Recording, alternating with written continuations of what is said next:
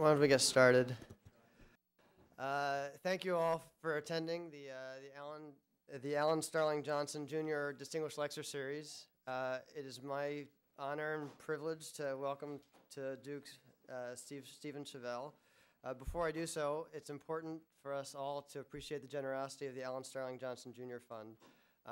Mr. and Mrs. Johnson, I hope I get the story right, met here at Duke as undergraduates in an economics department.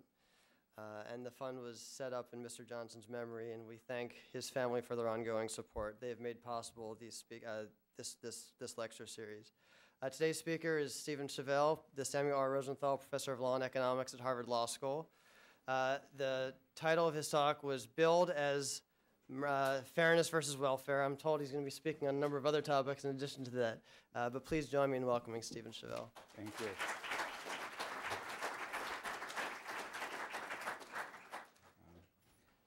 Thank you, Barack. You did well. Barack's a former student of mine, actually.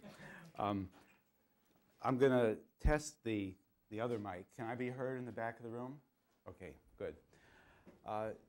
Obviously, you know the actual title of my talk, Law and Economics. It seems that every course I teach has those words in it. One course is called Economic Analysis of Law, another Law and Economics.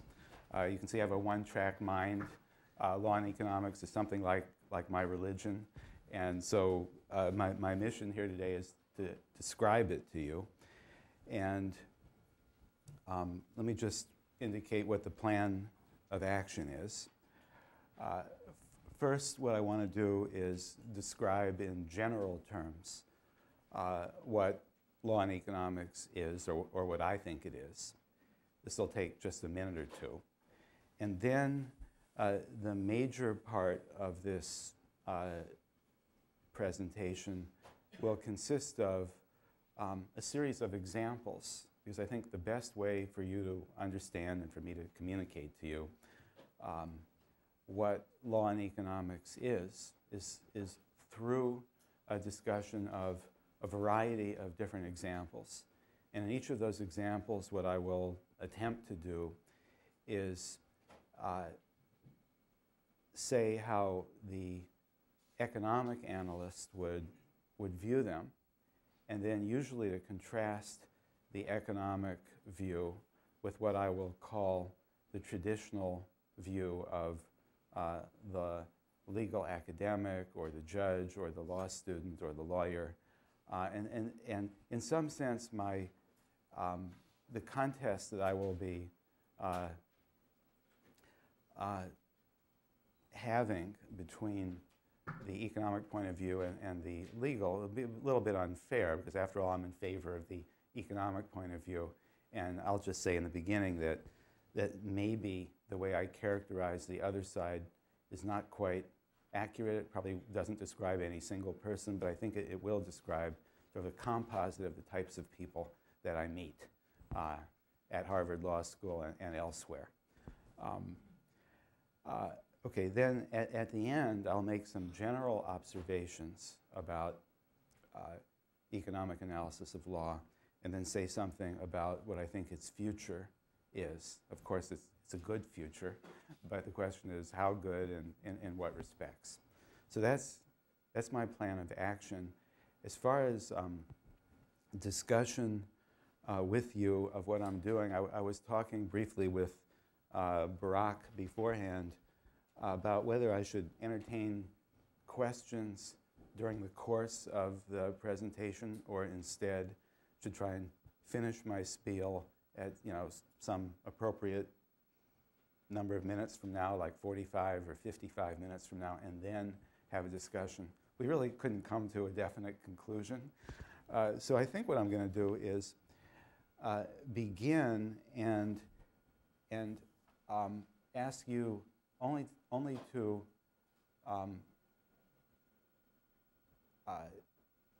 to ask clarifying questions, but not really get into the substance, and then probably reserve real discussion until I'm through with the planned presentation. But we'll see what happens. I mean, maybe well, I'll just try and get a sense from you of what the best thing to do is. Okay, so here's overhead number 3. By the way, just so you'll know how many overheads I have, there's 17 of them. Okay, so what is law and economics, a person might ask. And I would say there are 2 major hallmarks of the approach.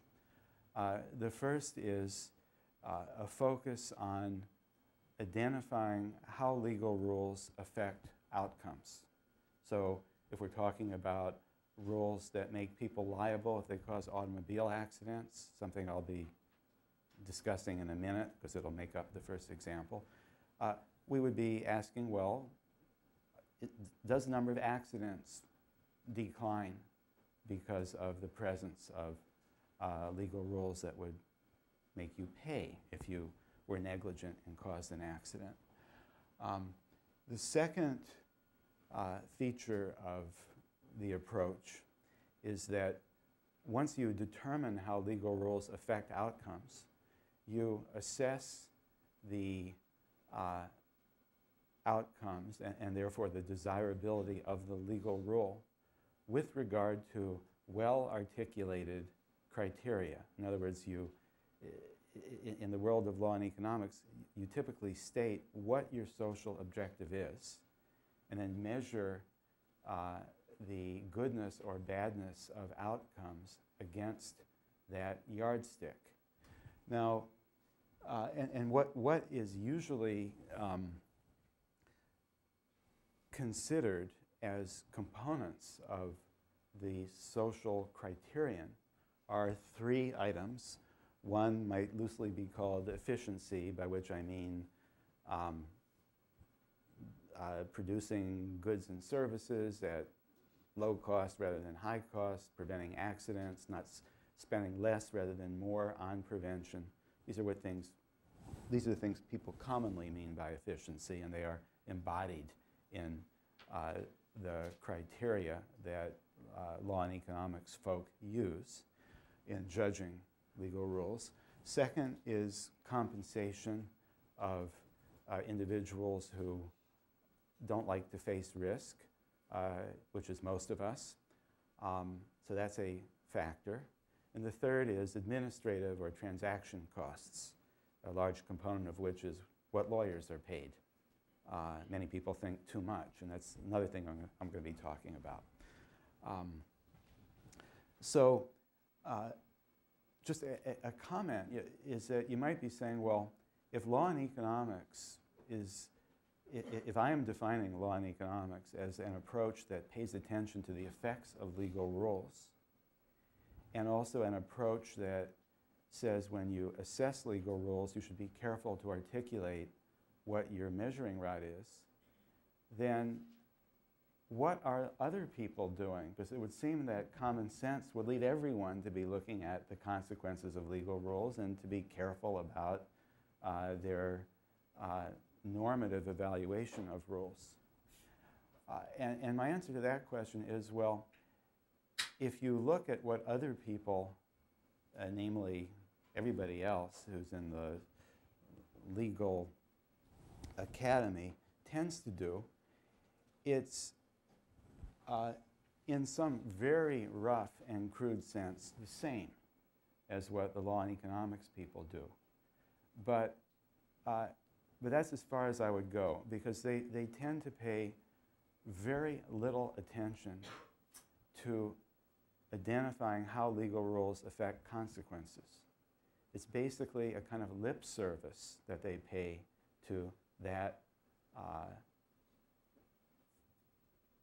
factor. And you'll see this when I go through a lot of different examples, that the attention paid by people who are not in the law and economics camp to the consequences of legal rules is really meager. And also when you ask them, how is it that why exactly do they favor one rule over another, it's often difficult to get a straight answer. There are some answers, but one runs into a lot of evasion in when you press people on what their justifications are for different rules. So I think there is a difference between the law and economics approach and the other approach. But again, the best way to convince you of this and to sort of suggest to you why it's important is through examples. Just a word on history. This Italian individual, Beccaria and Bentham, both wrote principally on crime and deterrence. Bentham actually wrote on a fair amount more. But you could think of them as the people who sort of began the study of what I call law and economics. But after they died, nothing much happened until relatively recently, the 1970s, when Gary Becker, Ronald Coase, and Guido Calabrese, and Richard Posner began to write about law, especially tort law, accident law, from an economic perspective. So that's just a word about the history. It's kind of odd that for such a long period of time, over 100 years, essentially nothing happened. Okay, so now what I'm going to do is begin the series of examples. So the first example concerns car accidents. Car accidents account for about half of all tort litigation. Many people here probably don't know what torts are. It's kind of hard to explain in general terms, but they are bad things that happen to people for which you can sue to get damages other than breaches of contract. So car accidents are examples, explosions at oil refineries, food poisoning, bad things, as I said, including being murdered. That would be a tort. Okay, so 50% of all tort litigation is accounted for by automobile accidents. So we're talking about an important category of tort. Now, from the economic point of view, we want to know what are the effects of these legal rules that allow an individual harmed in an automobile accident to sue and collect money. So one effect that we would be interested in is the number of automobile accidents. How many accidents are there? What is their severity, and so forth. There is not, surprisingly, a whole lot of study of this question. I mean, there is some, but not very much. And I would say that a fair characterization of the study that's been done is that the accident frequency does not change very much because of the presence of liability rules.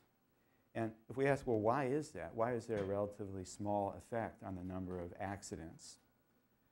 I think the answers are pretty evident. One is that when people drive, they're pretty careful, because if they get in an accident, there's a good chance they'll be injured.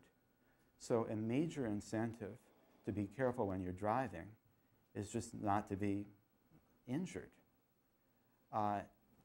Another point to make is that if you are sued and you were found liable, you would usually have a liability insurance policy that would pay your judgment or a substantial part of it.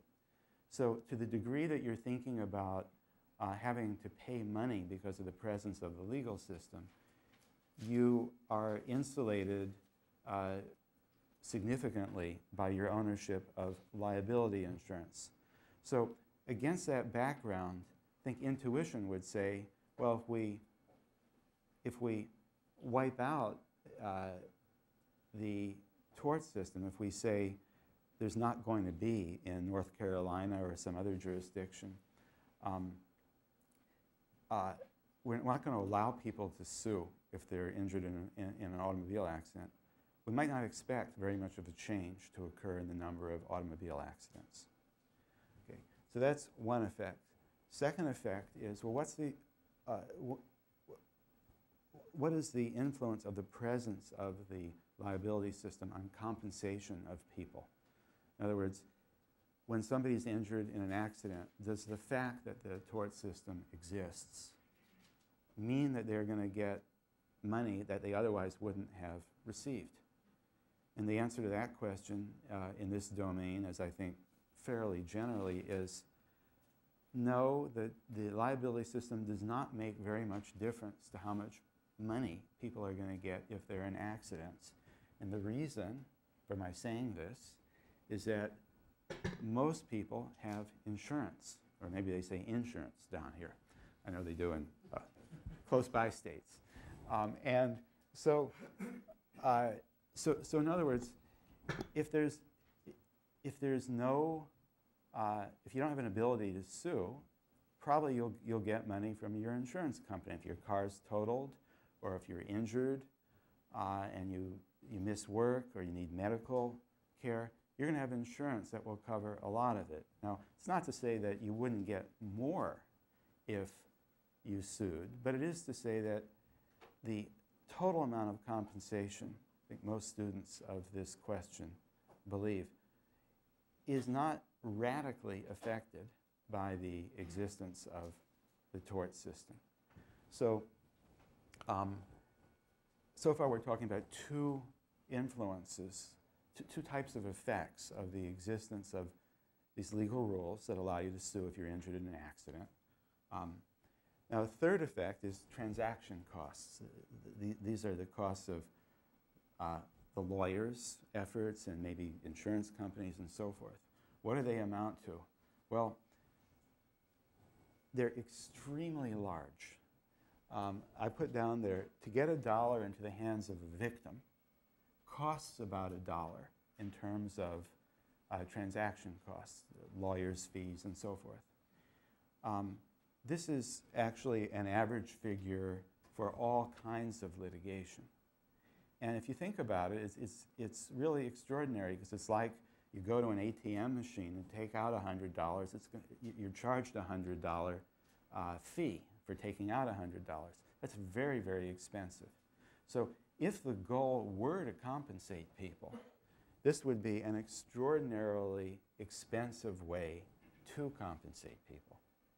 So conclusion might be, if the sort of quick, stylized version of the facts that I just recited is correct, the conclusion might be that we should entertain limiting liability for accidents, car accidents, or maybe eliminating it. And some states in this country have, as you undoubtedly know, no-fault systems, which means that if you're sued, if you're injured in an accident, you cannot sue. Or you cannot sue unless the accident was really severe. So there's some movement in that direction. I should also mention New Zealand. New Zealand in the mid-1970s did away with the ability of people to sue for any kind of injury. And New Zealand has not become unhinged. It's not, a terribly unsafe place. I haven't been there, but I have relatives actually who live there. And it's an okay place. They kind of like it. I think we can interpret what happened in New Zealand as basically an effort by New Zealanders to save themselves a lot of money on legal fees and so forth, because of a feeling that deterrence of bad behavior was not created in a substantial enough way to make the system worthwhile there. Now, just one more comment about this before I contrast this, the analysis of this example with that of traditional legal scholars. and that is that, if I had to make a decision in like 20 seconds about what to do about our liability system for accidents, I think I would probably decide to go New Zealand's route. However, I would retain liability for trucking companies and maybe for the drivers of SUVs or big ones, the Navigators, the Aviators, and so forth. Not the little mini SUVs. Okay. Okay, so now what about the traditional view of lawyers about automobile accidents? Well, what they think is that if somebody wrongfully harms somebody else, so a person negligently swerves out of lane and causes an accident, something like that, that person should pay. It's only right that if you acted in a socially irresponsible way that you should pay. This is like the classical notion of corrective justice, formulated by Aristotle. So it's just correct to have people who do the wrong thing pay. So that's one very strongly held view of theirs. They generally pay very little attention in this context to the question whether the number of automobile accidents is falling on account of liability. It just seems to be almost irrelevant to many of them. Now, it's not irrelevant in the sense that if I go up to one of the teachers of torts at Harvard Law School and say, do you believe that it's important whether the accident frequency falls? They would say yes, because how could they say no? But if you look at what they write, if you look at what they say in the classroom, if you ask them, should we contemplate getting rid of the tort system for automobile accidents, many of them would say, no, we shouldn't really contemplate it, and they don't really talk about it very much in class. I mean, it does depend on the person, but I think my overall characterization of what they think is correct. Now, two other comments about insurance. If you think about their view that it's only right for somebody who was found wrongly to have injured somebody else to pay for it, you're led to ask them the following question, to which I never get a satisfactory response. And that question is, okay, somebody is sued and found negligent and is asked to pay a judgment. That person doesn't pay the judgment. That person's liability insurance company pays the judgment, or a lot of it. So how does that affect your view that what we want is for the bad person to suffer, to feel the sting of punishment? Does it follow from your view that we should ban liability insurance, for example, because it's interfering with the punishment? And then another question that I often ask is, well, you want the victim to receive money from the bad guy, or as a consequence of the workings of the legal system. But what really happens if you're in an automobile accident is that you typically are compensated immediately by your insurance company. And then if there's a suit, which often takes a long time, and the other side pays you, you often don't get that money. The money goes to your insurance company to compensate it for the money that had already paid you. So in a literal sense, a lot of the money that's going back and forth as a result of suit is going back and forth between insurance companies. None of this, these latter comments, are taken into account by the legal folk who are pressing for usually the for keeping our system of law that governs automobile accidents. So this is an example of the very different outlook and orientation of the economic folk from the others. Okay, so that's example number one. Okay, another fairly general example concerns liability of firms. And here I like to divide accidents caused by firms into two major categories. One category is where the victim of the harm is actually a customer of the firm. So an example would be, well, I have some examples. You buy a car and the brakes fail. Or like Audi, some years ago, had a problem with sudden acceleration of their vehicles. There are side effects of vaccines. And obviously there's food poisoning that happens frequently. So in these examples, you suffer harm because you bought a product. You know, you went to Chi-Chi's and you bought a hamburger. You decide to have a flu shot and you fall over dead or something like that. It won't really happen. You should take your flu shots.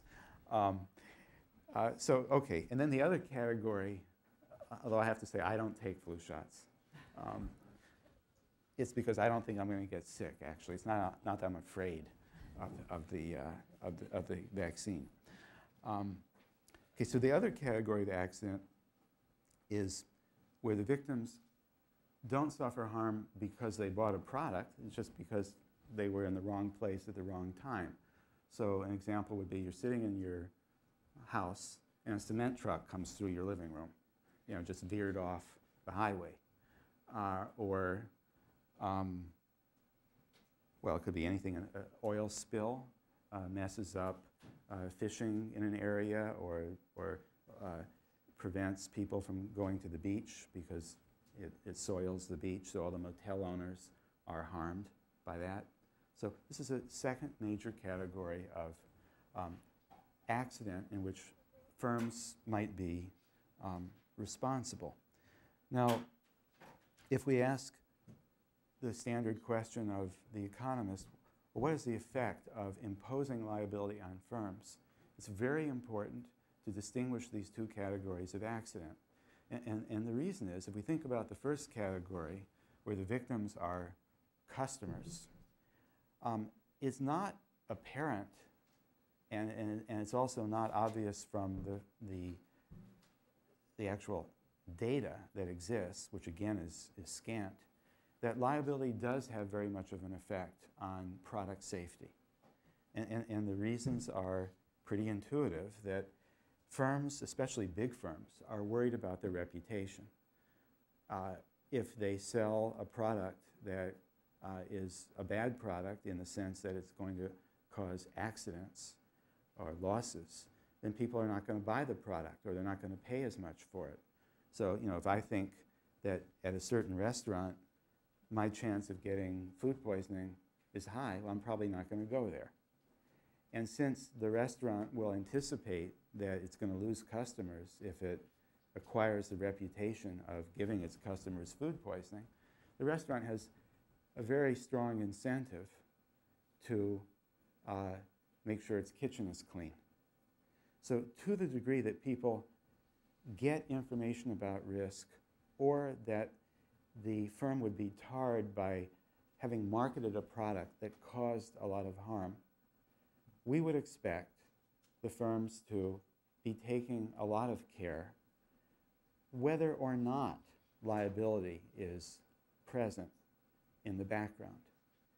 And there are lots of examples of firms that do all kinds of things to avoid having their reputation harmed. And I mentioned Audi, for example. Audi's sales plummeted. They almost pulled out of the United States after this problem of sudden acceleration. Perrier had a problem with some traces of benzene in their water, and Perrier's never really recovered from that. So other bottled waters have stolen a lot of Perrier's market. There are manifold examples of this. Gerber baby food had a problem with glass in the baby food. The Rely tampon, I don't know if you remember that, Tylenol, millions of examples. So Okay, so one's instinct is to say that maybe product liability, liability imposed on manufacturers for harms caused by their products, doesn't do all that much to improve product safety. As I said, there really isn't evidence, at least evidence of which I'm aware, in favor of the proposition that it does much to improve product safety. But what we do know is it increases product prices because of the administrative costs of the liability system, defending in suits and so forth. Now, if we're talking about the other category of accidents where the victims are not customers, that's where it would seem that liability is very important. Because if a firm causes harm to people, but it's not as a consequence of your having purchased the product of the firm, then the firm really doesn't have any strong incentive to try to cure the problem. And that's where I think it's extremely important that liability be imposed on firms. So if we're talking about the Exxon Valdez oil spill, and I'll be referring to that later, the harm caused by that oil spill was not done to customers of Exxon.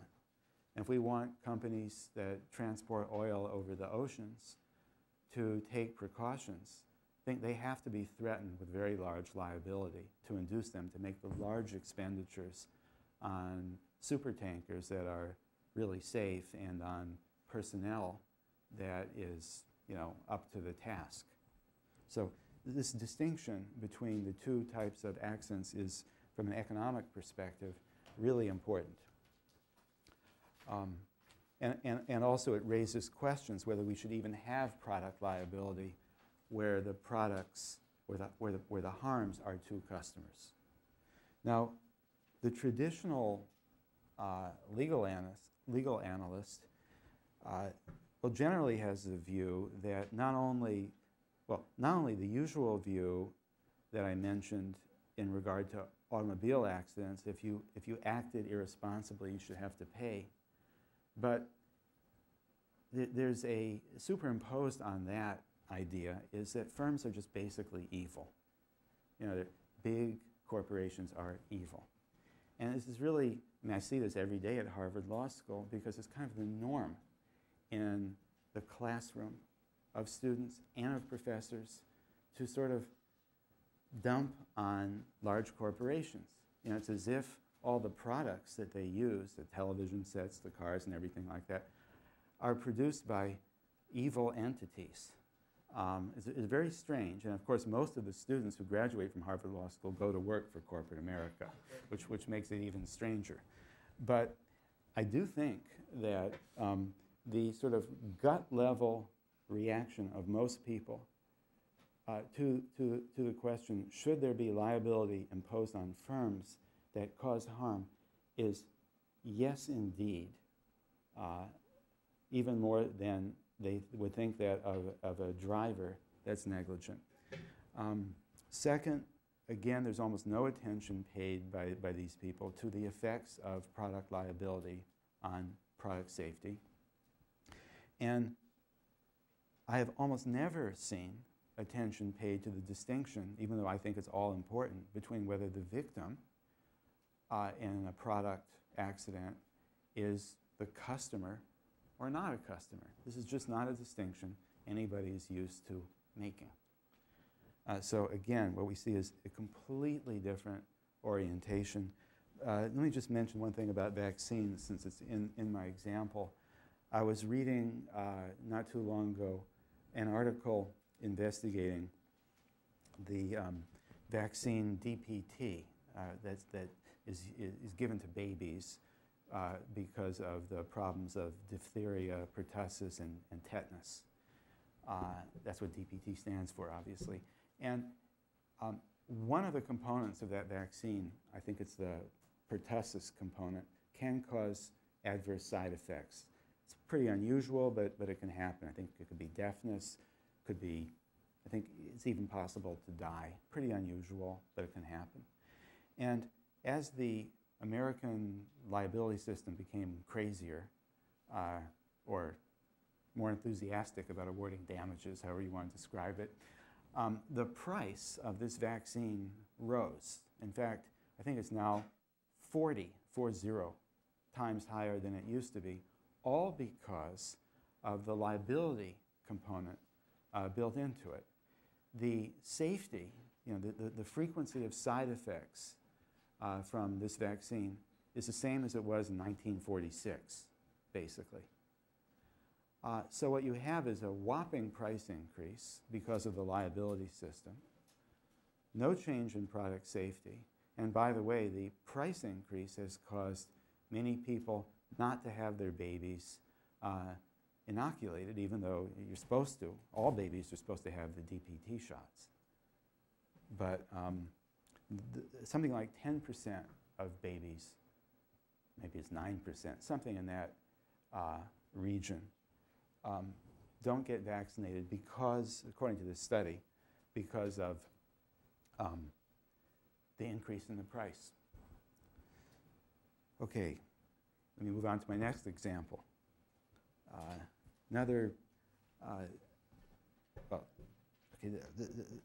example which makes you think of firms. This example concerns punitive damages. You've probably all read about them. Punitive damages are damages that a liable party, often a firm, has to pay on top of the damages that are supposed to compensate for the harm done. So one example would be Exxon. And by the way, I should say, just so you know what my hidden interests might be, that I was a consultant to the Exxon Corporation, hired to help them in their litigation after the oil spill. I'm no longer employed by them. Okay, in the Exxon Valdez oil spill, the company paid, I think, around $2 billion to compensate for the harm they did. And then on top of that, they were asked to pay another $5 billion in punitive damages. Now, subsequently, that amount was knocked down to a much lower amount, but still illustrates that punitive damages can be quite high. And actually, I think I read in the newspaper last week that in another case in Alabama, Exxon did harm, assertedly did harm of, I don't know, like 500 million or something like that, less than $1 billion. And punitive damages of around 12 billion were imposed on them. So punitive damages can be real big. Okay. Carnival Cruise Lines. Let me just mention this case because I want to refer to it a little bit later in my discussion of punitive damages. Carnival Cruise Lines runs, love boats, those kinds of things in the Caribbean and elsewhere, a very large company. And Carnival was found to have dumped wastes on the high seas, not once, but repeatedly. And they're very sneaky about it, doing it, like when there's no other vessel around that could spot it, doctoring the ship's logs so that if you looked at their logs, you couldn't really tell, what they did. It's just completely sneaky about their behavior. But they were discovered, and they had to pay punitive damages. You probably heard about the McDonald's hot coffee case where McDonald's was sued because this lady spilled hot coffee on her lap. And there's a lot of big imposition of punitive damages in tobacco litigation.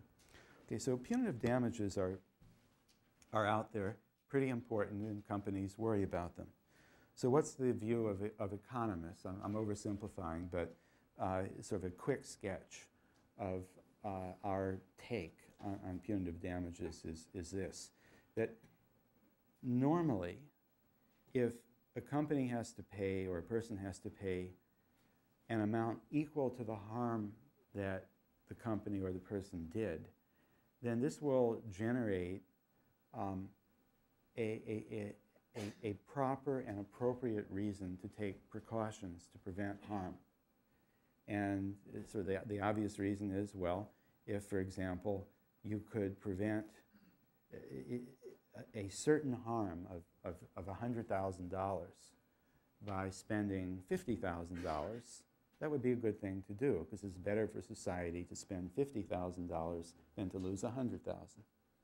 And if you would be liable for $100,000 if you caused the harm of $100,000, then you would find it in your interest to spend the $50,000.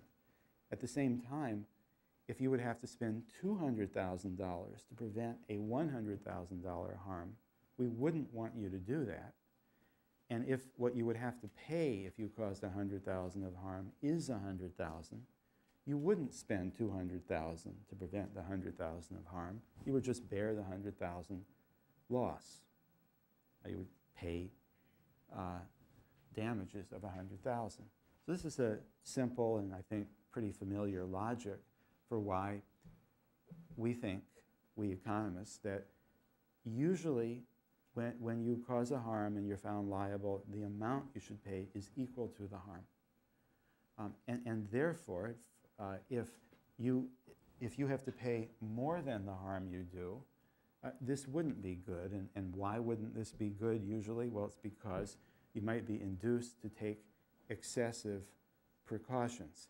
Like if the consequence of causing a $100,000 harm is that you will be sued and have to pay $1 million, then you would find it in your interest, in order to avoid having to pay $1 million, to spend $200,000 or $500,000 to prevent the $100,000 harm, because you would be paying, by assumption, not the 100,000, but the much larger number, in this example, of $1 million. So the problem with imposing damages larger than the harm that is done is that it can lead to this perverse outcome of people spending too much to avoid harm, and also to product prices that are really high, that make products either unavailable or just reduce by a lot the sales of those products, like in the vaccine example. I think, by the way, that most of the companies in the United States that produce vaccines do it only because they are insulated by special legislation against liability. I don't know if you remember President Ford, but there was I think he had to do something to protect the drug industry to get them to produce swine flu influenza. And if you're talking about anthrax and development of anthrax vaccines, again, the drug companies needed protection, because there's no way, I think, that most drug companies would produce vaccines if they really faced the threat of liability, including punitive damages that we have in the United States. So that illustrates how the availability of products can also be affected by punitive damages. Okay, but there is an argument, an economic argument, for punitive damages, and the main argument concerns the possibility that a firm that causes harm would not be sued with probability 1 for causing harm. And if the firm is going to escape liability with some frequency, then if you only imposed liability equal to the harm, you'd be giving the firm a free ride in those situations where it escaped liability, and therefore you would not be creating a proper deterrent. So what does that say? Well, it says in the case of Carnival Cruise Lines that was dumping wastes on the high seas, that it should be hit with punitive damages. It was really only luck that I think Carnival was discovered. Also suggests that in the case of the Exxon Valdez, that since there was no way that that company could escape liability for what it did, because it was so obvious, polluting all of Prince William Sound, that according to this view, they should not have to pay punitive damages. Just as a footnote, when I said this to my parents at the time when I was working for Exxon, they really wondered what happened to me. Did I stray because my parents thought, Exxon is like the personification of evil. My mother stopped buying their gasoline, although after about a month she went back to her favorite station, which I think most people did. But this is only to point out that the sort of the gut level reaction to whether punitive damages should be imposed is very, very different from the approach that is suggested by economic analysis. And as I say on this slide, there's this focus on whether the behavior is really bad, that's in deciding whether to impose punitive damages.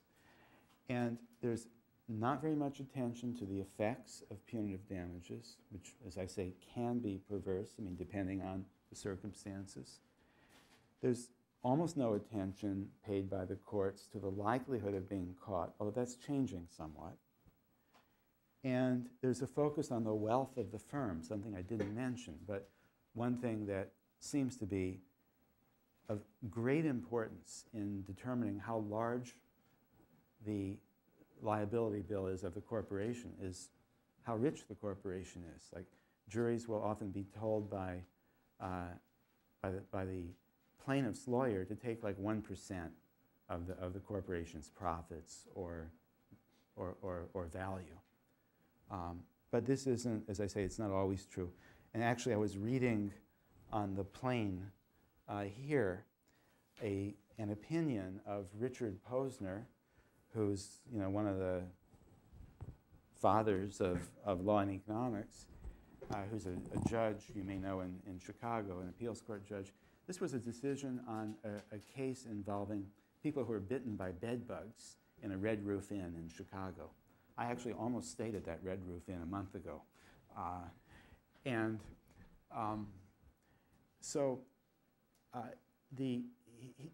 He awarded, and he's Mr. Law in Economics, he awarded something like $5,000 in compensation to this brother and sister who were bitten by bed bugs, and about $185,000 in punitive damages. And the reason he gave is that he said the Red Roof Inn was trying to conceal the presence of bed bugs, and he offered the comment that the way they were trying to conceal the presence of bed bugs was unbelievably stupid, because what they were telling their customers is that they were bitten by ticks, as if this would make them okay with the experience. And he said they were also apparently this Red Roof Inn, I can believe it because I know where it's located, has a very good location. So they had a lot of business. And I don't think they were acquiring a bad reputation because most of their clientele were people from out of town. This was adverted to in his opinion.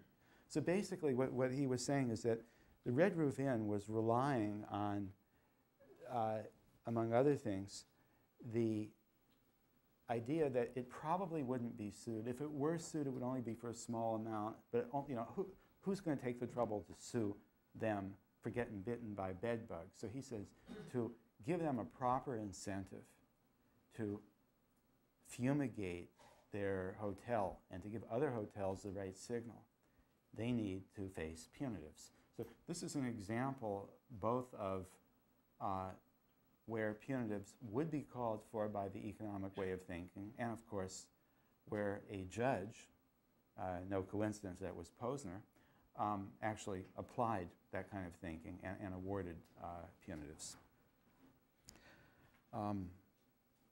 Okay, where am I? Nice. Okay. This is slide number 10. Okay, as you can see from this, from the title here, the question that I want to address is there too much litigation? I think many people think that there are too many lawyers. When I sometimes meet law students, I say, half facetiously, a good mind is a terrible thing to waste.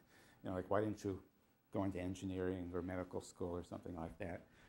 I do have a very strong gut level feeling that there are too many lawyers in the United States, far too much litigation, far too much money is given to lawyers. Just one example of that is Dickie Scruggs, who's Trent Lott's brother-in-law, who's one of the lawyers who sued the tobacco industry, I read, bought a yacht that cost $100 million.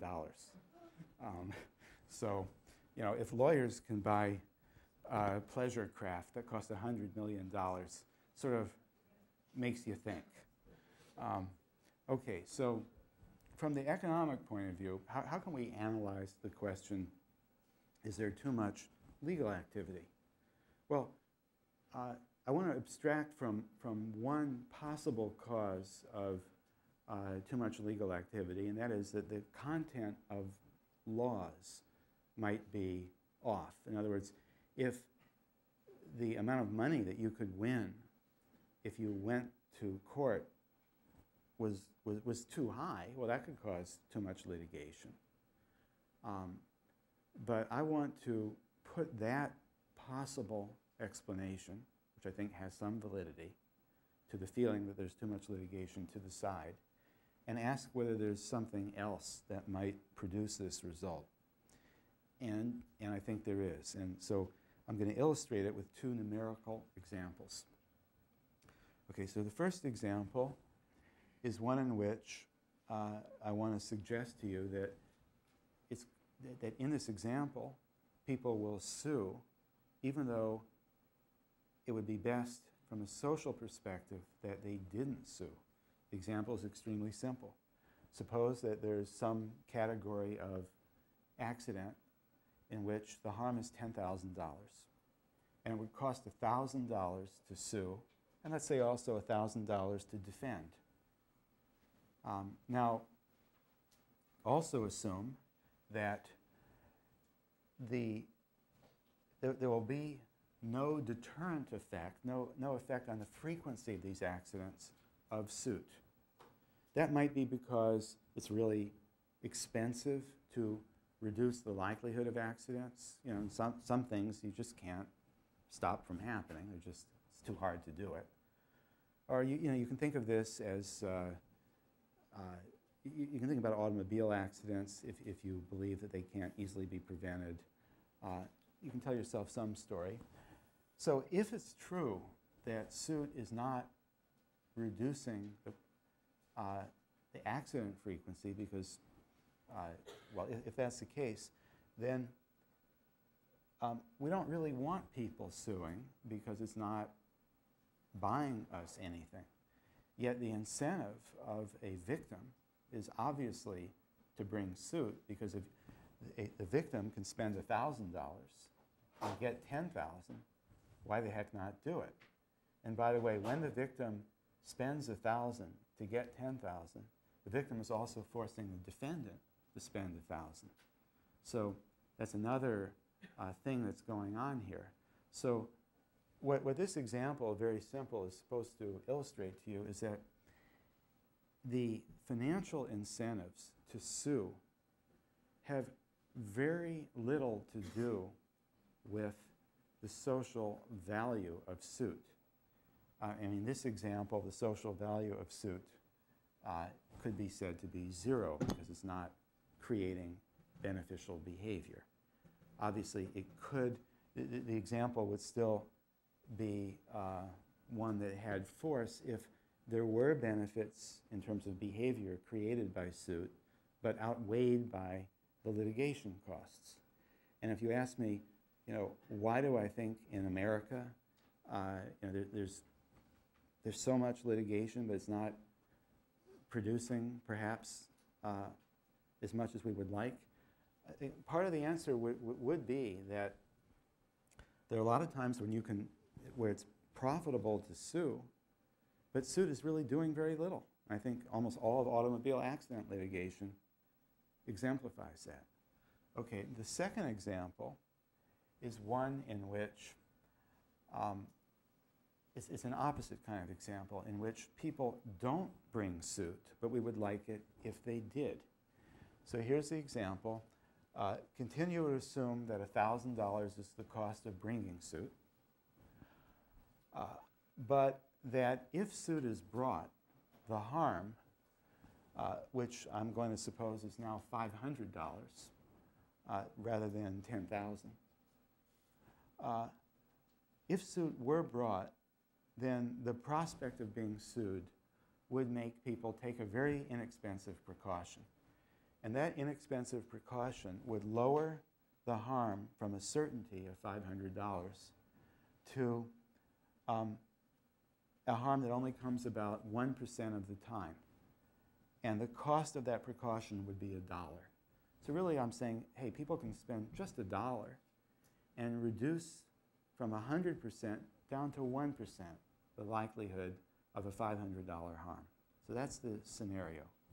Now, in this situation, people would not bring suit. The reason they wouldn't bring suit is the assumption is it costs $1,000 to sue, but the harm is $500. You'd only get $500 if you brought suit, so you're not going to sue. You're not going to spend $1,000 to get $500. So in this situation, injuring people would know they're not going to be sued because it's too expensive to sue. So therefore, they would not take a precaution that's cheap, and therefore $500 would be the harm that would be caused for sure in society. Okay, now let's imagine there's government subsidy of suit. You can think of it as legal aid. If that's the case, anybody who causes harm of $500 will know that he'll be sued and have to pay $500. So people will take the $1 precaution, and society will be better off. And in fact, the cost in expected terms will be $26 rather than $500. I'll just rapidly go through the calculation. The reason is that because the injurer will be induced to spend $1 on the precaution, we have $1 of costs. And then 1% of the time there will be harm. In that 1% of occasions when there's harm, the total social costs will be the $500 of harm plus $2,000 of legal costs. $1,000 to bring the suit, even though subsidized by the government, it's a cost, and $1,000 of defense. So you have $2,500 worth of costs occurring with a 1% probability. That's $25 in expected terms, plus the $1 of precaution costs, so it's $26. So in this example, social costs fall from $500 down to $26 if the government subsidizes suit. And what's going on here is sort of it's analogous to what went on in the first example, in the sense that the people who consider suit are looking really only at the cost to them of suit and the benefit to them of suit, and that's very, very different from what suit actually does for society. It has no relationship whatever, the calculus of the individual, whether to sue, has no relationship to whether suit will produce a deterrent effect, for example. That's based on very different factors. So economic view then of the volume of litigation is that we can have absolutely no confidence that the amount of litigation that we observe squares with what's socially desirable and really invites policy types to think about whether this or that area of litigation is worthwhile. Because we don't have, like the amount of pizza sold in the United States, I believe, is probably about right. Because you go, you decide, do I want to spend $2 for a slice of pizza or not? Well, okay, you're comparing the value you would get from eating the pizza to the price of the pizza, which is reflecting the cost of the tomatoes and everything else that's in it.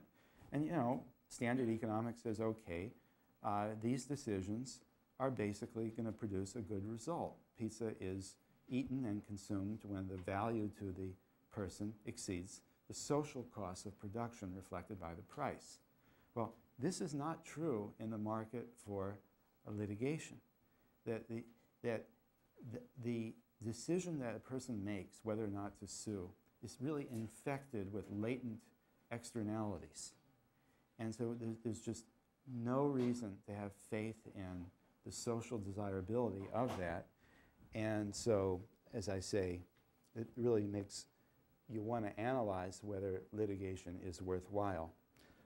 Contrast with the traditional take on this. Well, basically, the legal community says people have a fundamental right to sue. They should have access to the courts. And yes, they say, well, yeah, it's true, it's expensive to sue, that's unfortunate. Maybe an answer to it is to subsidize suit. Yeah, it's true that we can't subsidize everybody. We don't want an unending amount of litigation, but the focus, the orientation of the people is that if there's a law, you should really have the right, and the law would award you money, then you should really be able to collect that money. And of course, that point of view not only ignores the question, what is the law doing for us, and how is our incentive to use the legal system related to what the law is doing for us, but it also presupposes that there's something right about the actual laws on the books. I mean, they're not saying that you should have a right to go to court in order to collect damages if there's no legal right to collect damages. For example, they're not saying that if I promise to go to lunch with you and then I break my engagement, that I should be able to go to court and sue you. And the reason they're not saying that is there's no law that says I have a right to collect money for breaking my lunch date with you. But in some sense, they should have on the table the question, well, does it, they can't just say any law that's on the books should result in your having a right to collect, because why aren't they considering whether the law itself makes sense? Okay, I think this is almost my last example. Okay, this one, obviously, what should be the magnitude of sanctions? For infractions where the public is enforcing the law. So as I say, thinking about traffic violations, cheating on your taxes, robbing the 7-Eleven, whatever. The economic view, again simplified, is that sanctions should bear a relationship to the harm that's done, and also should be raised if it's unlikely to be caught.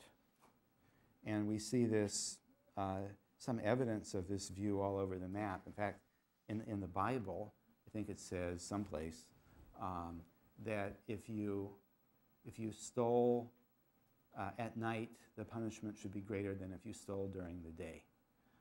If you steal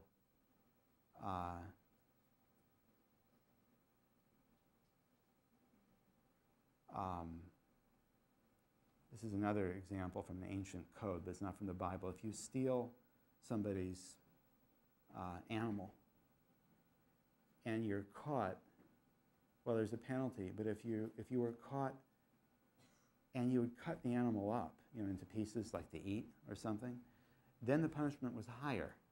And the explanation given is that, well, it's harder to catch a person who cuts up an animal they stole because you can't recognize it usually. Like how you catch somebody who managed to steal it and cut it up.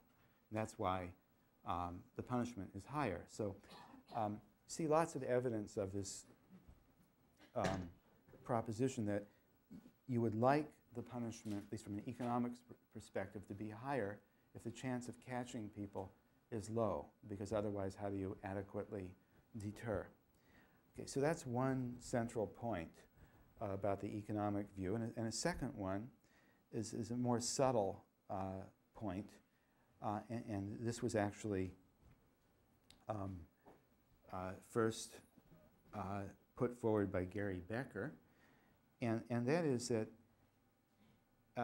because law enforcement is expensive, it's attractive to save on enforcement resources by using fewer enforcement agents, fewer police, and to make up for that by raising sanctions.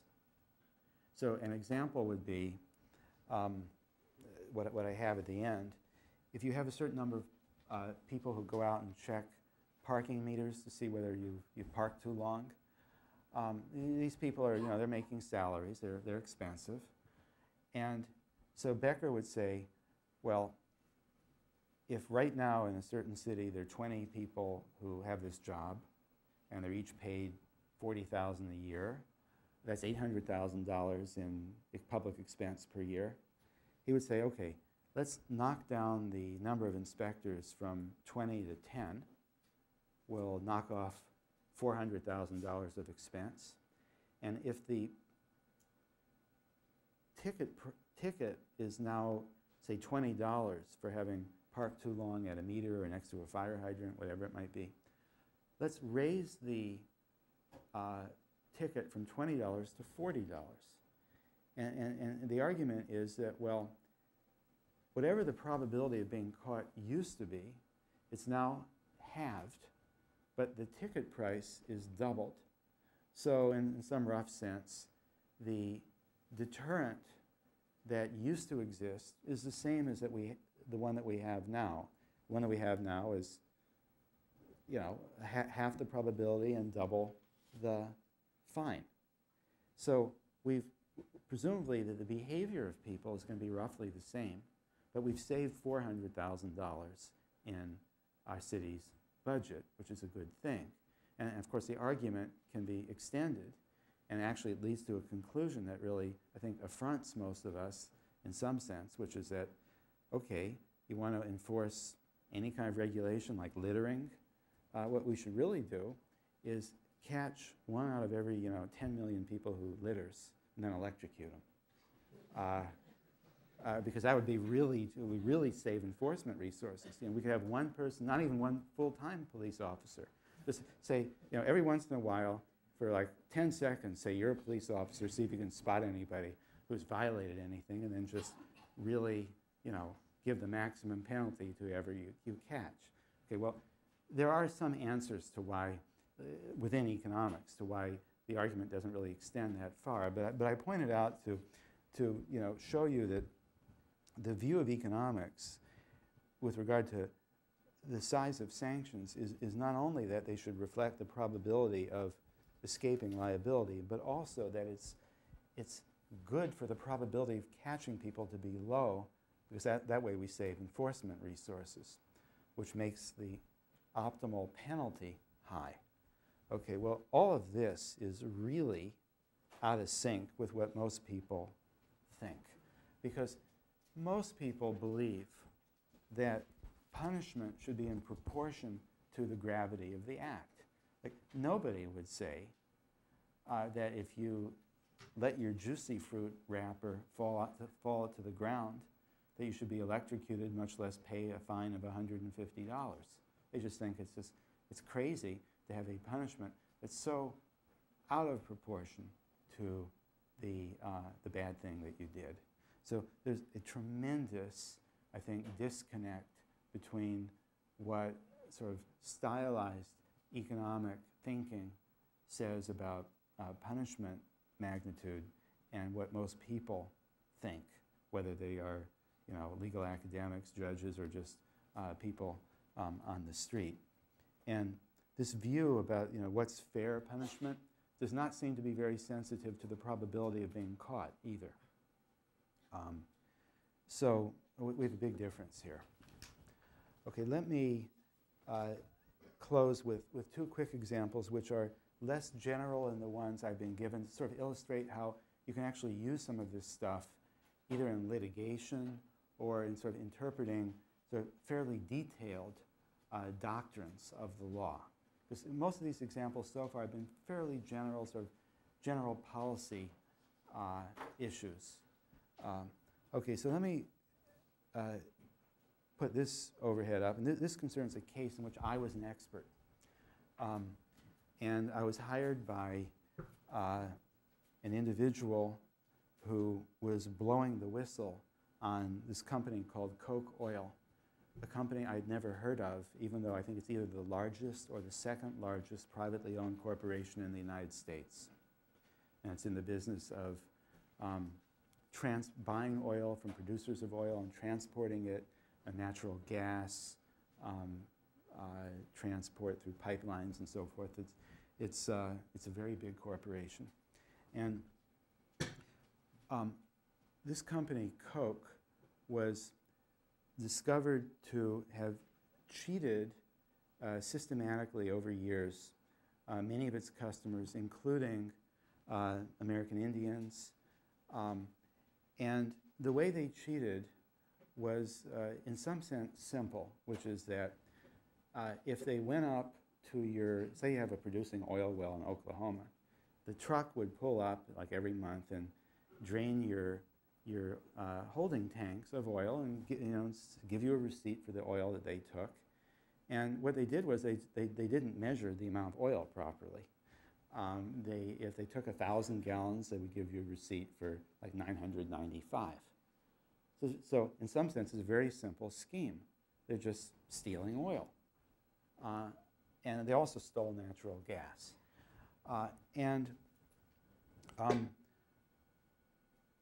Okay, so it turns out, for legal reasons that you don't need to be concerned with, that because the United States government is trustee for Indian lands on which a lot of these wells were, that something called the False Claims Act applies to Koch Oil. And what the False Claims Act says is that for every false statement that the company made, they have to pay between $5,000 and $10,000. Let's just call it $5,000 for simplicity. Okay, and so this was not in dispute. Koch was found, liable for having done this kind of cheating. I'm sure if a Koch representative were here, he would say, "Well, we didn't do it. We were found liable. We didn't do it." So I'm standing here not saying they actually did it. I'm saying they were found liable for it. Okay, now. The whistleblower for whom I was working, just as another footnote, really wanted Koch Oil to pay a large amount because he was going to get 30% of any penalty they had to pay the government. Okay. The issue in the case was this. What is the meaning of the two words false report?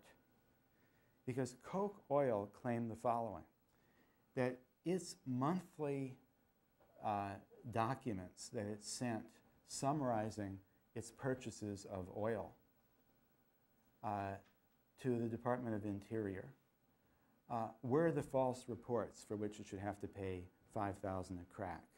So it should have to pay roughly like $60,000 a year for all the years that it was cheating, because it only filed a false report once every month. The plaintiff, my whistleblower friend, who happens to be a billionaire, by the way, he's not hurting for money. And afterwards, if somebody's interested, I can tell you some background to who the individual is. But he claimed that every single time a Koch Oil employee went to somebody's place and gave the person a receipt for the oil, and wrote down the wrong number for the number of gallons, that each of those was a false statement. And there turned out to be tens of thousands of those statements. So the potential liability was way up in the billions. So you can imagine that when the liability could either be, like 100,000, 200,000, or like 4 billion, 6 billion, something like that, maybe there would be a legal dispute. Okay, so let me just quickly explain what the nature of my testimony was, because it relates to this idea of penalties. It was very simple. It's that let's look at the amount of money that Koch stole, which we could compute, and let's try and get some idea of the likelihood that Koch would have been found out for its scheme. And it was extremely clever in how it perpetrated this scheme. Because it didn't always steal, only stole small amounts. Occasionally, it actually mismeasured in favor of the person from whom it was taking oil. So you really would need a statistician to sort of prove what they were doing. But if you did have a statistician, and there was one in the case, it's incontrovertible, really, in a statistical sense, what they were up to. Okay, so what I did was basically say, look at the amount they stole. Here's a reasonable assessment of the likelihood that they would have escaped. Notice, they didn't, but there was a likelihood they wouldn't have. And make sure the sanction is large enough to deter a company like that from stealing. So for example, if they, I don't remember the exact numbers, but if you assumed that if they stole 500 million and the odds of being caught were 1/2, you would want them to pay $1 billion so that on average, their expected penalty would be 500 million or 500 million, canceling out what they stole. So the point is that you can work backwards from using the simple economic idea, what it takes to create deterrence, to figure out how much money they should pay. And then I said, look, we don't know what the word false reports mean. There's no way to go to the dictionary and figure it out. But we know the purpose of the law. The purpose of the law is to deter companies from making false claims. And in order to deter, we must interpret the words false report so that it will yield a penalty big enough to do what the law is intended to do. So this is a fairly simple example of how you can use the law and economics approach in practice. Okay, last example concerning a fairly particular doctrine of, in this case, contract law. It concerns the duty to disclose information when you're making a contract. So one example would be you're selling a house. You happen to know that in rainstorms, the basement will flood.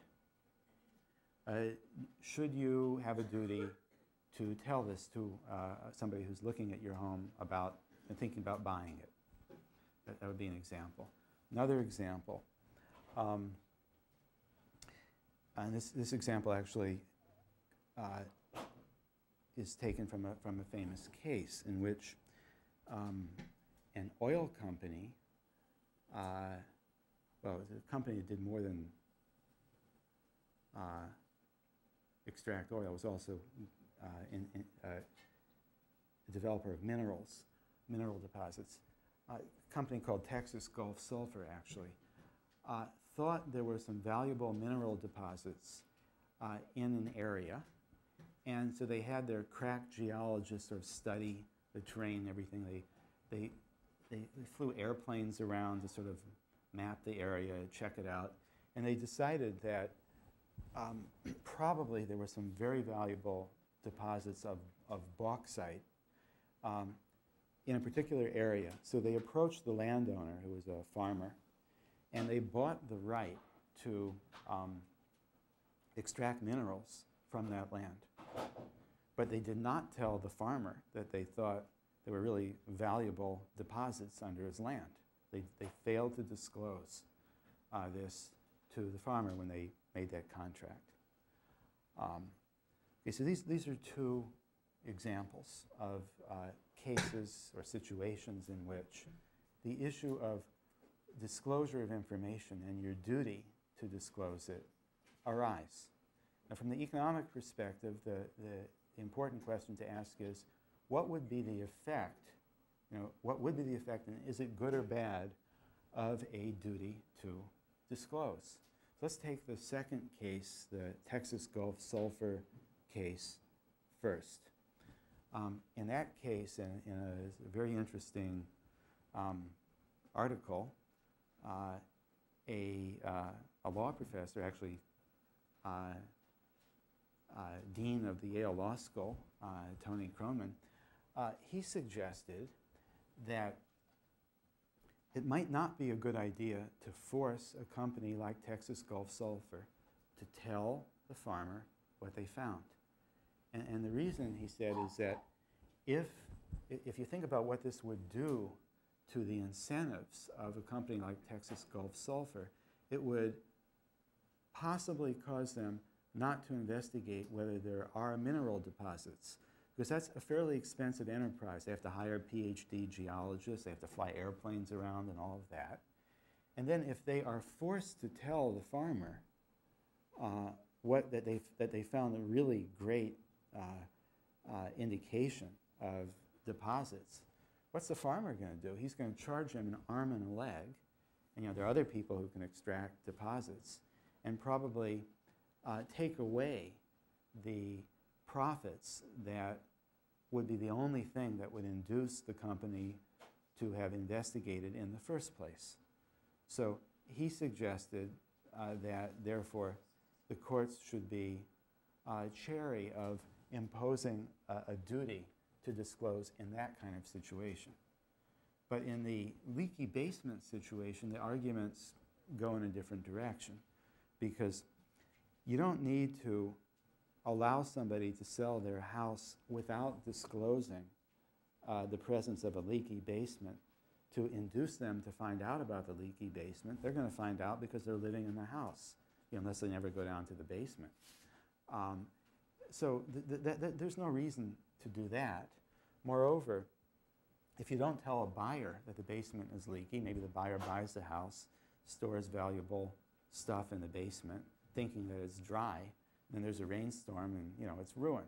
So obviously, there are things bad about the effects of failing to impose a duty to disclose in the case of the leaky basement, unlike the Texas Gulf Sulfur case. So this is an example which illustrates, I think, that when you look at the sort of the nooks and crannies of the law, you look at specific doctrines, that if you think about the effects of the particular doctrine, you can often discover some interesting and helpful things which would not be apparent if you weren't in that habit. And of course, the usual view of lawyers about duties to disclose is that everybody should disclose, because not disclosing is like lying. It's fibbing, and that's a bad thing. So they don't tend to even think in these terms. Okay, that's the end of my examples, and now I'm on to my last two slides, and then we can have a discussion about this. Some general observations, very briefly. One is that the approach that I've been talking about applies very broadly, and in some sense, why am I even saying that? Because if the approach is one which is defined by looking at the effects of legal rules, how could it not apply broadly? But I still think it's worth saying that. So it's not an approach, you can tell this, I think, from most of the discussion today, it's not an approach that applies mainly to business law.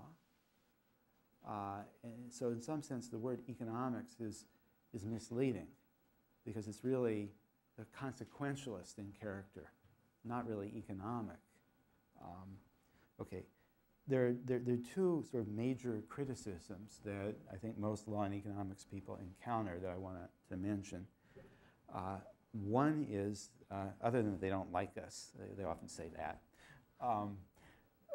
half in jest, you can't always tell. Okay, one beef is that we don't pay attention to the effects of legal rules on the well-being of rich versus poor. So if a legal rule will reduce accident frequency, but it turns out that poor people are going to be made worse off, and people who drive BMWs better off for some reason, then we're not paying attention to that in our usual analysis, and therefore we're leaving out something that's very important. This is a criticism that's often heard at least in law schools. And my reaction to it, I think, is pretty predictable, which is that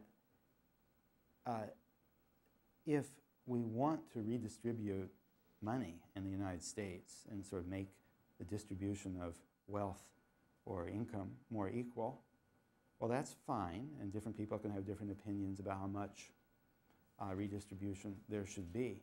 But the way to do it is not by monkeying around with tort law or contract law, because if we deviate from the kinds of laws that produce so-called efficient results, this is going to cost society something. It's much better to use the income tax and transfer system to accomplish distributional objectives. Now, there are lots of counters to that response of mine, and I have lots of counters to those counters, but we don't have time to talk about it right now. Okay, second major criticism is, in a sense, what I've been talking about already, which is that when we analyze things, we don't really pay attention to these ideas of fairness, like that a wrongdoer should have to pay, that the punishment should be in proportion to the gravity of the act, you know, that you should have your day in court. I mean, there are millions of these. And my reaction to that is, you're right that we usually don't pay official attention to them, that we should, you know, if we did a more complete analysis, we should pay attention to these conceptions of what's right and wrong, but only to the extent that people really want them to be satisfied, to the extent that people have a taste for them in the economic meaning of a taste for something. We should not give them any kind of independent importance. We should not, you know, just because Kant said the proper punishment is really an eye for an eye, that doesn't mean we should do what Kant says. We should only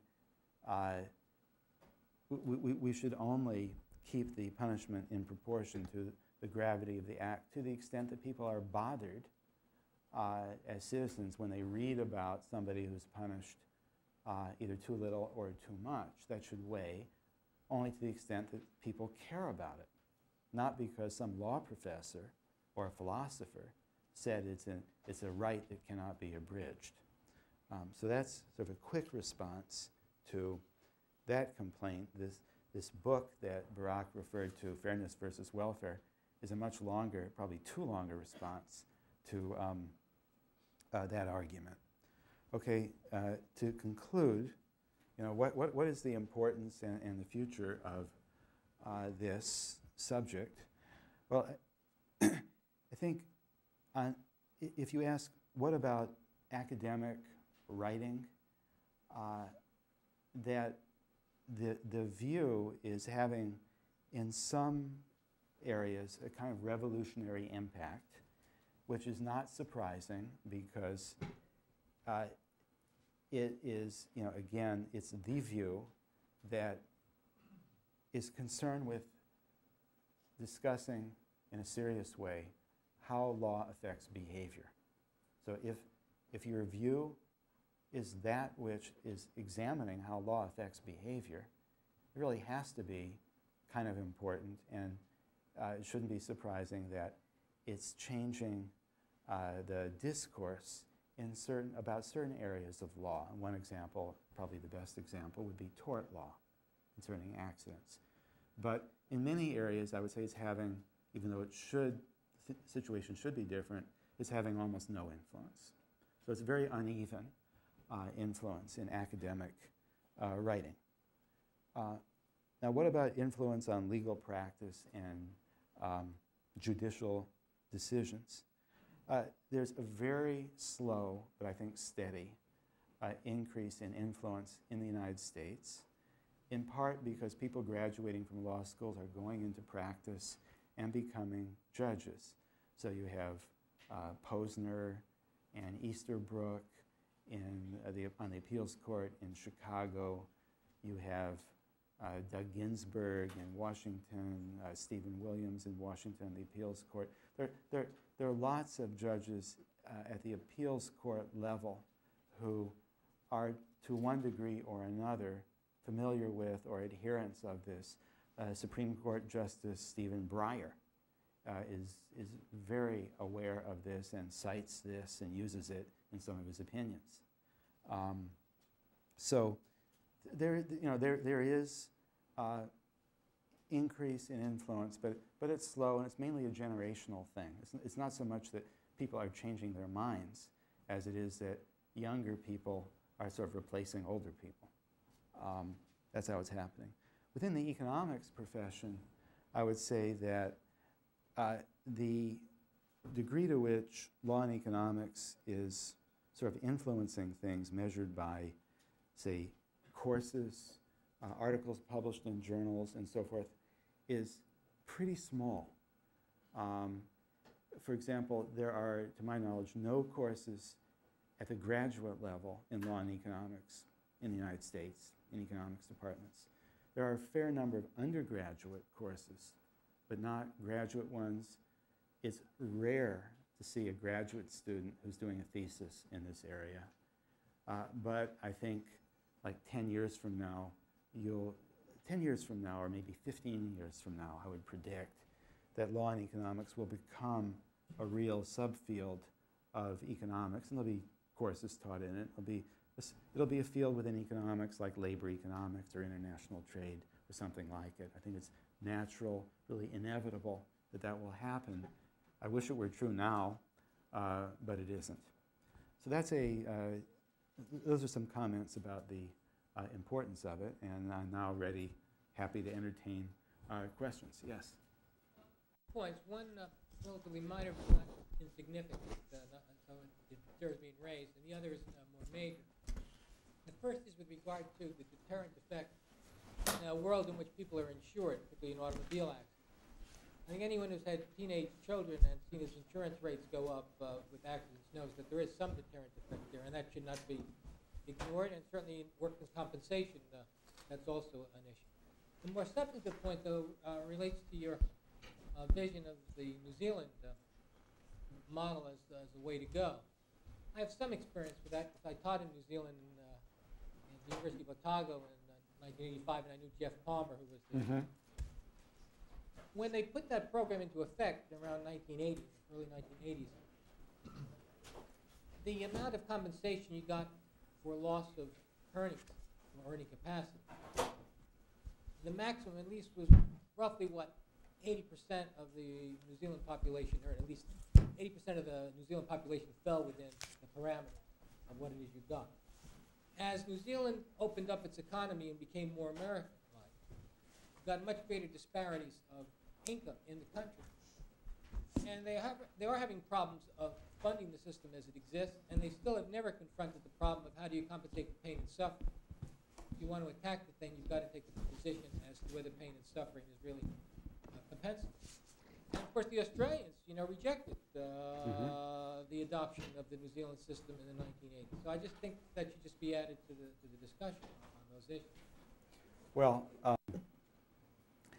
as to your first point, I think you're obviously right that insurance can influence outcomes, and you're certainly right that one way is that especially where insurance rates are not regulated, what you have to pay if you have a teenage male, like a 17-year-old, in insurance rates is very high.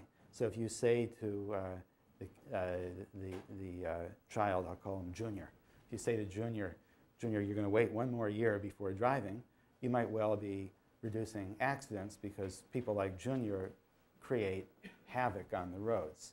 And in fact, I've heard empiricists say that they believe that some of the effect that they do see of the liability system is possibly due to exactly the effect that you're pointing out, that young males are driving less because their parents don't want to pay the hike in the insurance premiums for them.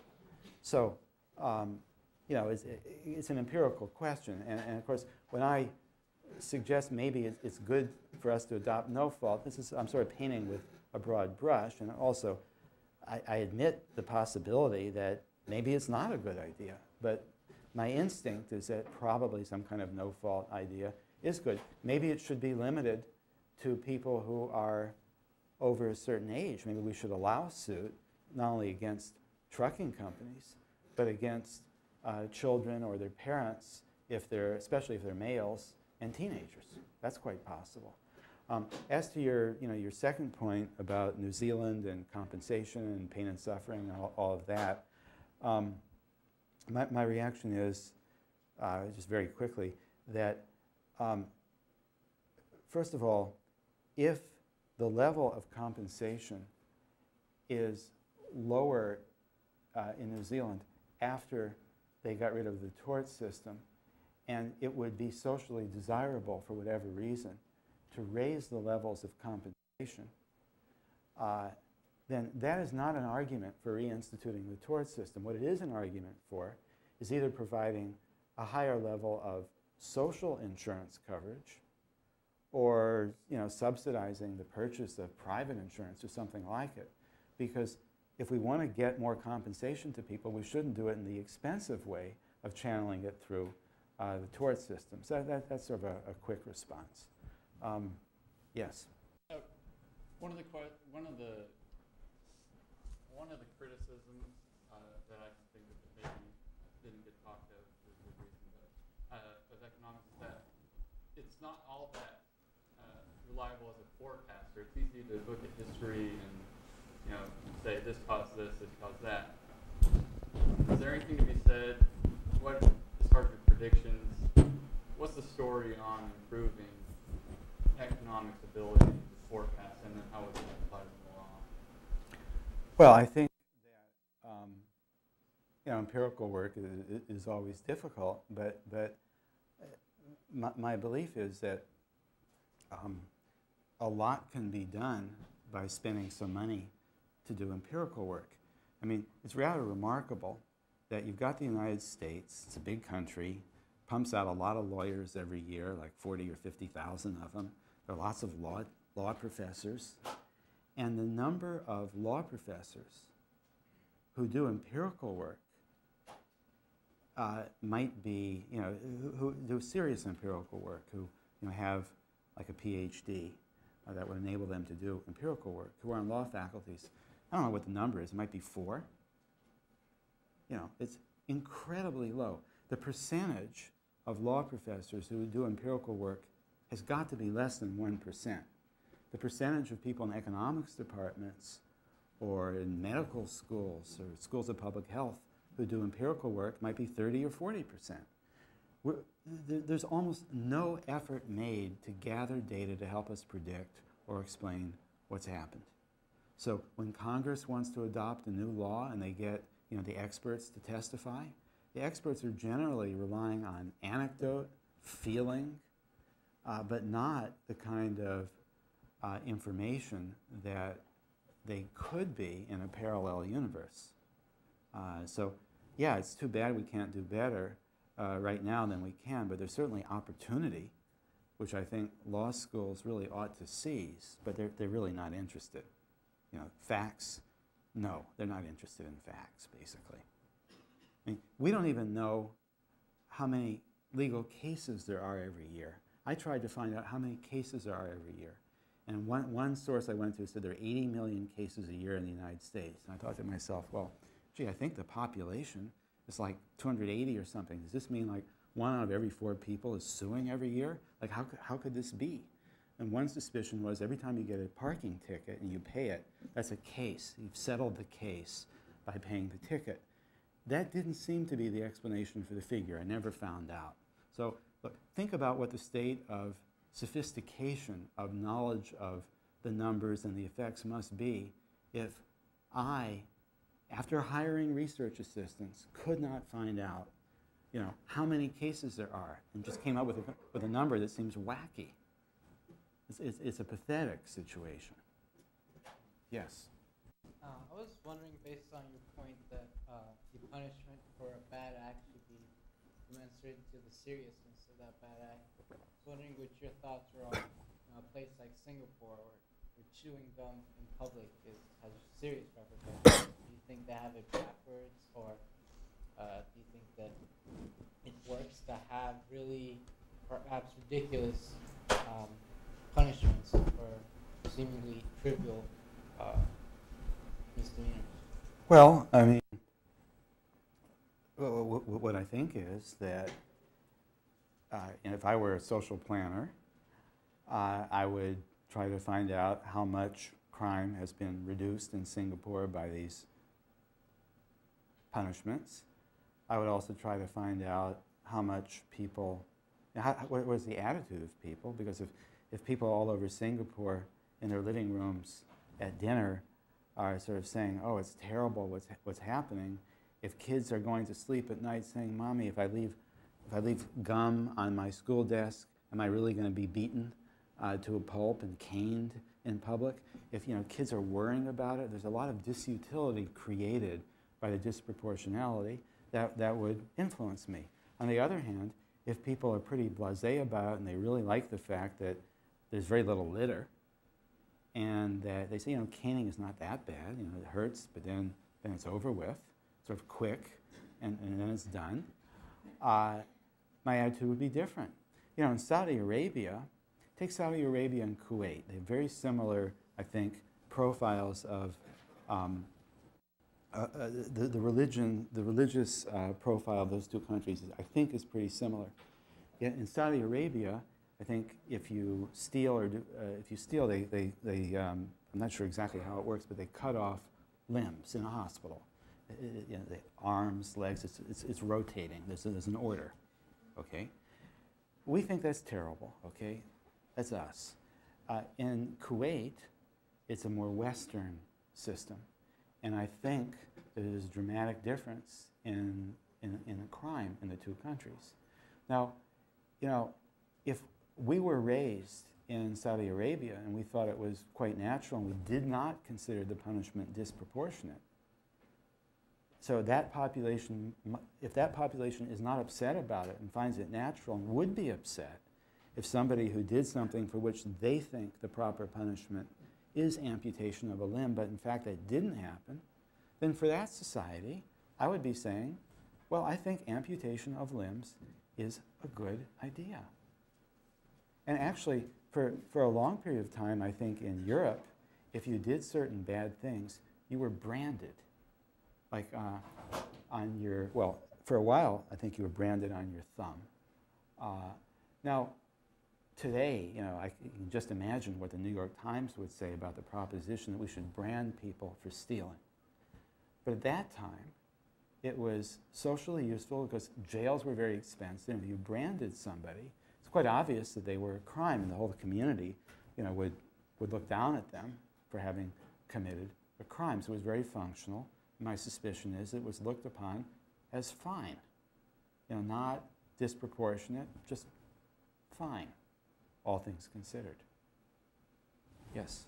How would you treat the punitive damages against tobacco companies from an economic point of view? Because they have these huge punitive damages against them, and they're harming their customers, but yet they don't really seem to be concerned with the harm caused to their customers.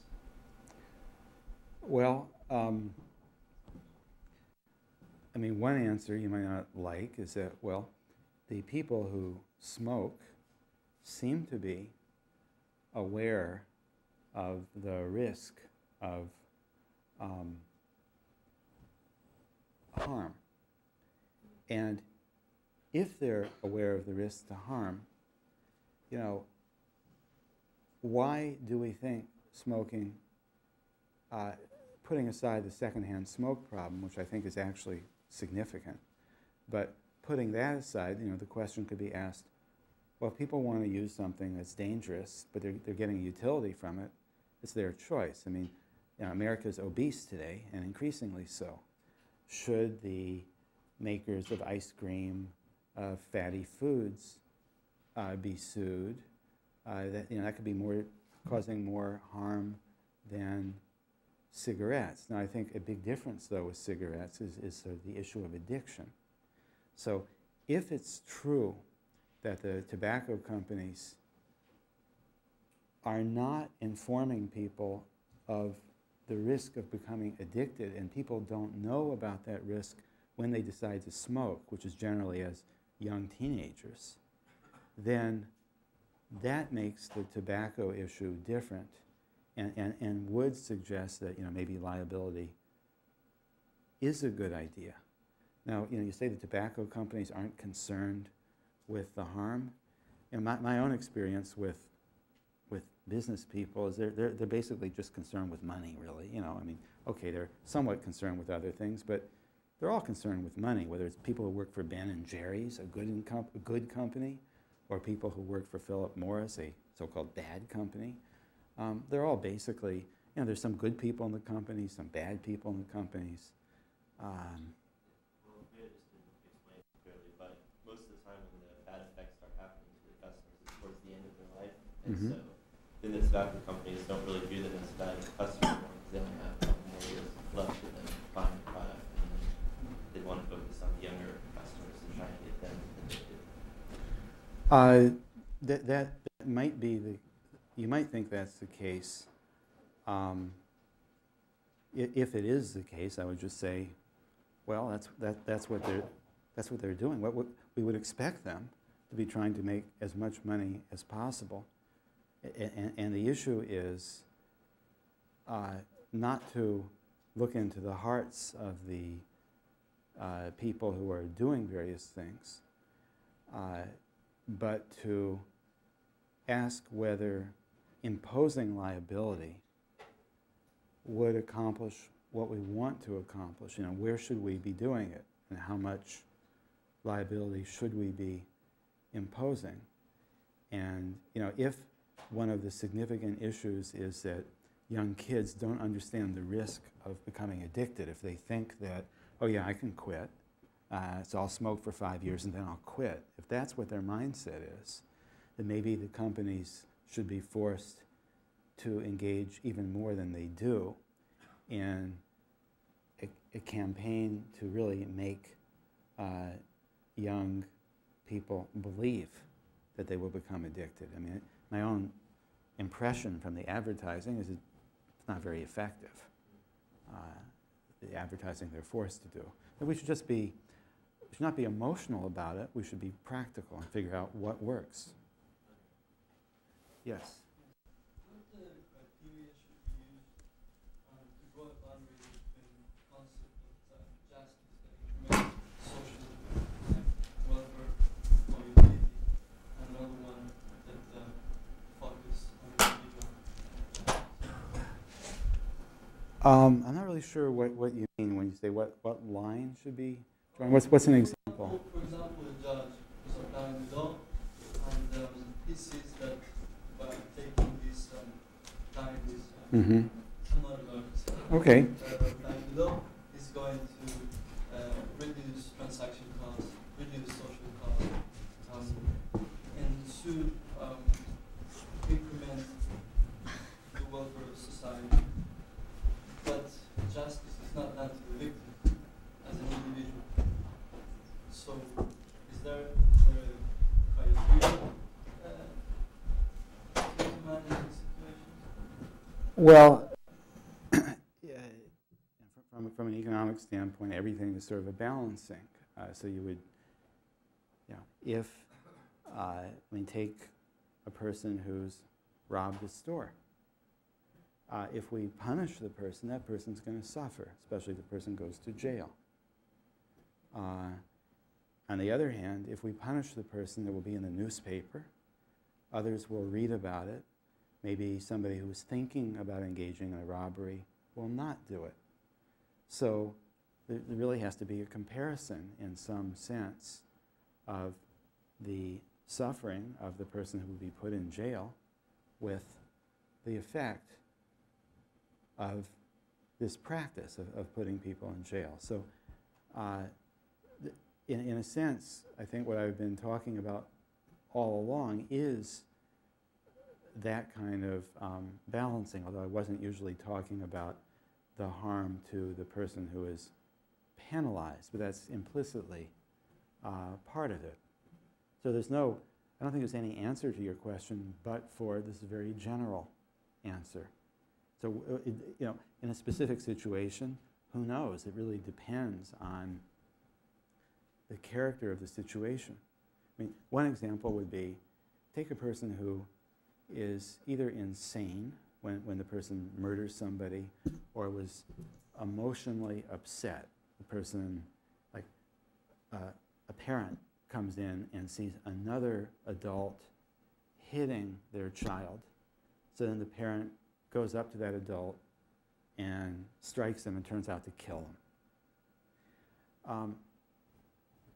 Almost for sure, courts would impose a much lighter punishment on this parent than on somebody who plans to murder somebody for economic gain.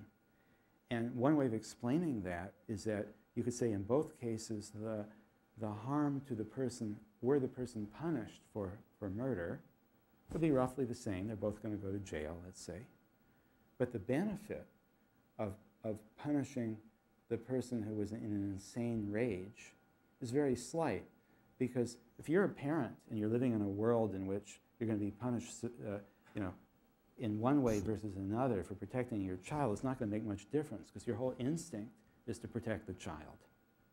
So, in terms of, you know, the trade-off, I think you can sort of see by thinking about the way the law actually works. You don't have to be a lawyer to understand this is probably the way the law works, that trade-offs are being made which are consistent with the economic thinking, even though they're not phrased that way. I think maybe it's time, right? We're going to be right on schedule. Professor Chevelle, thank you very, very much for coming again. We really appreciate the talk, and we hope to see you again soon.